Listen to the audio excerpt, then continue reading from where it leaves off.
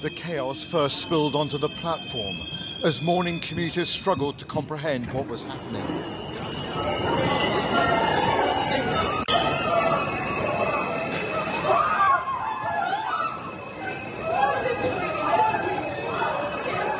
This was a mass shooting on the world's largest subway. There were multiple victims lying on the ground awaiting the arrival of paramedics.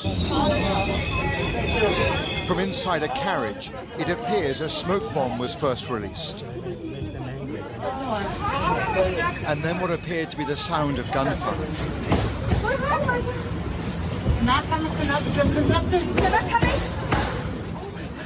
Above ground, police sealed off several blocks of Brooklyn as they tried to establish whether this was a mass shooting or a terrorist attack.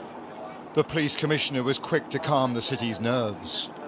There are currently no known explosive devices on our subway trains, and this is not being investigated as an act of terrorism at this time.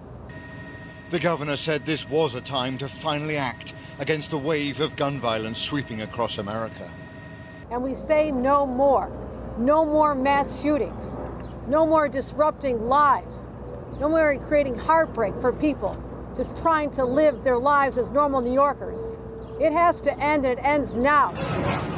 This may not have been terror as some define it, but it was horror on the subway, bringing fear to the daily commute and highlighting the senseless gun violence that is so common here.